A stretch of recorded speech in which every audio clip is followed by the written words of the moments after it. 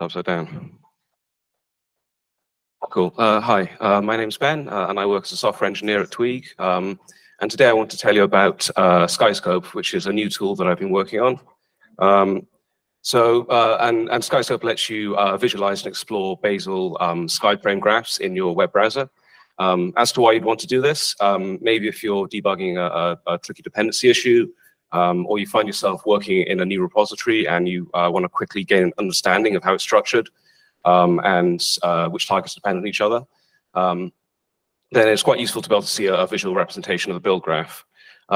So this is what it looks like. I'm going to show a video demo in a few minutes, but here's a preview first. So one way to characterize Skyscope is to say that it's an interactive front end to Graphviz. So I'm sure many of you are familiar with Graphviz, but if you're not, the basic idea is pretty simple. Instead of manually drawing out your graph in some diagram software, you describe its structure in a domain-specific language like this. So this example describes a graph with 5 nodes, A to E, and various edges. And then you run this through Graphviz, and it produces an image like the one on the right. So Graphviz has been around for a long time now, 20 years at least, and many different tools and libraries support it, including Bazel. So this post tells you how you can visualize your build graphs with Bazel.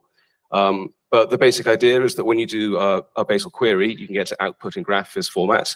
And then when you run that through Graphviz, you'll get an image like this. So this one's taken from the Envoy repository. And that's pretty useful. Here's an example of a larger graph. You can't really read it at this scale, but if you zoomed in, it is legible. There's some crossover with the edges, but it's not too bad. The trouble is, as your graphs start getting larger and larger and more complex, the edges quickly become a tangled mess until it's basically impossible to make any sense of it all. So that's Graphviz. It's a great tool, but it does struggle with large graphs. And that's not really the fault of Graphviz. It's just that laying out graphs in 2D is inherently difficult. So pivoting now to Skyframe. I don't think I have to say much about this. We had a great talk this morning on Skyframe. So I guess I'll just say that Bazel lets you get access to the current state of the Skyframe graph with the Bazel dump command like this. And just to show you what that looks like, this is a very small snippet of what could potentially be hundreds of megabytes or even gigabytes of data of text. This isn't meant to make any sense to you really, but I'll just say it represents 5 nodes. 5 nodes with 4 edges in the graph. There's about 40 different types of nodes in a Skyframe graph, and they all correspond to the kind of things that Bazel needs to know about to do incremental builds. So yeah, it's great that we get access to this, but it's pretty hard to make any sense of. It'd be great if we could parse it and feed it through Graphviz and get a visual representation. But as I said, Skyframe graphs are huge, and there's no way that Graphviz is going to handle that much data. So the solution I came up with for Skyscope, it's fairly obvious, I guess. Instead of trying to render the entire thing, just render a tiny subset, say maybe 10 to 20 nodes at a time. And at that scale, Graphviz will work much better. It'll be fast, and the graphs it produces will be understandable. The key thing is, though, that the rendered graph is interactive, so you can click on various parts of it to show and hide nodes. And yeah, that's basically the idea behind it. Just before we come on to the video, a note about terminology. So Skyscope has this concept of expanded and collapsed nodes. When a node is expanded, you get to see all of its edges. The trouble is, some nodes might have hundreds or thousands of edges. And so that's going to, even if you just have that one node visible, it's going to make a mess of the graph. So you can collapse nodes, and then only edges to other visible nodes are actually shown. So yeah, here's the video demo. The first thing you need to do is import the current state of the Skyframe graph into Skyscope. The Skyframe graph can get pretty huge, so it's usually a good idea to start with a Bazel shutdown.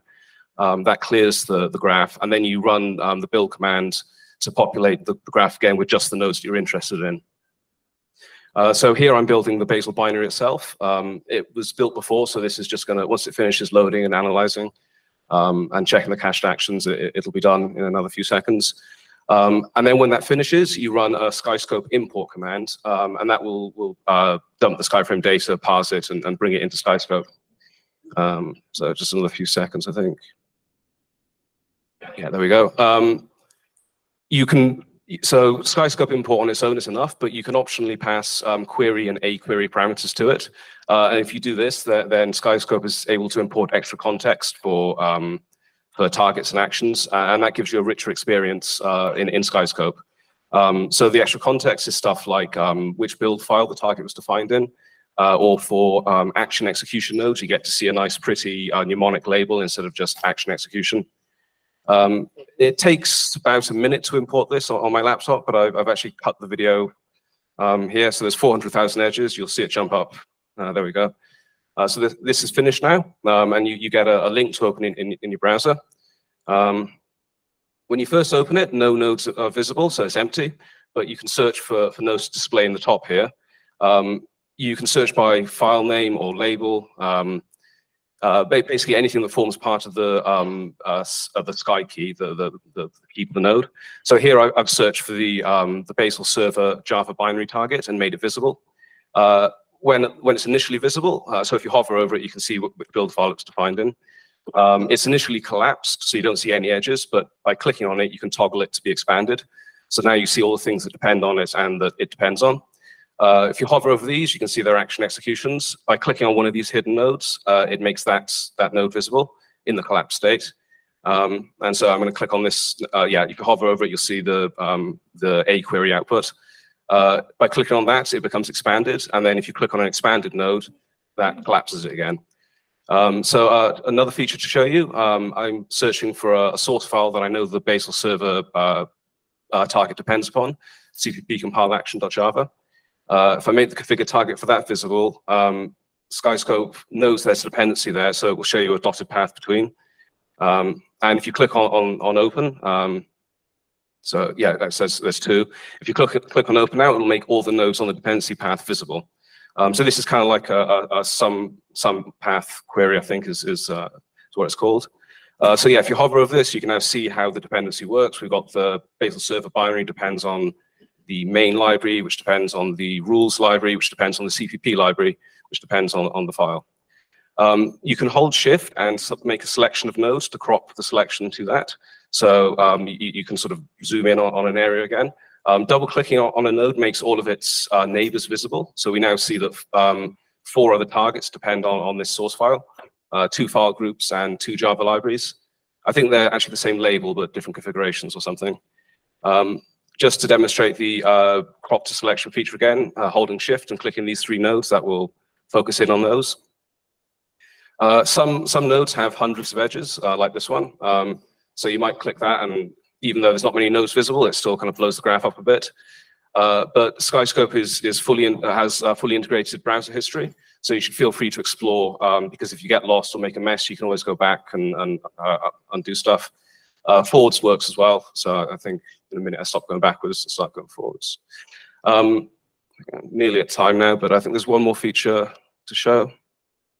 Yeah, so we're back to here. So making this hidden node visible, this is Starlight built-ins. Every target in the graph depends on this particular node. So yeah, I click it to try and expand it, and we're going to be here a while if we actually wait for this, because I've never waited to see how long it takes to render.